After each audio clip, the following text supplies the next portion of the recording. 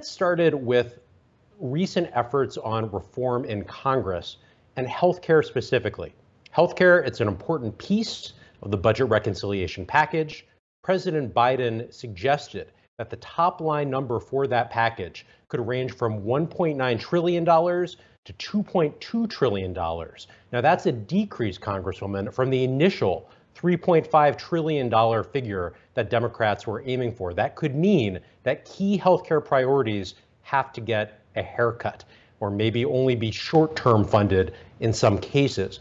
You've met with President Biden on these issues. You've talked to congressional leaders. What have those conversations been like? What are some of the trade-offs and concessions that might need to be made to fund these healthcare priorities?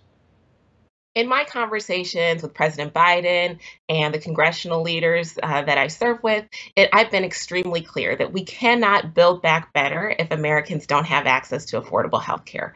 And so at the end of the day, we are remaining laser focused on keeping our promise to the American people, which is to deliver for them affordable health care solutions. In this construct of the Build Back Better Act, all of the health care provisions are being paid for by allowing Medicare to negotiate prescription drug prices.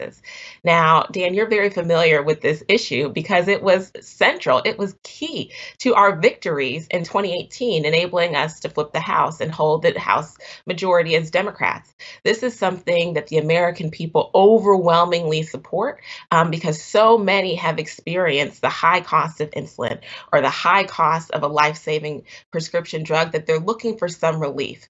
It is incredible that we have an opportunity right now to make good on that promise to lower folks' prescription drug prices and take those savings and push them right back into healthcare, allowing us to lower premium prices, right? To close the Medicaid coverage gap for those states that didn't take advantage of Medicaid expansion under the ACA, right? We have this really rich opportunity to make good on these coverage gains and lower out-of-pocket costs.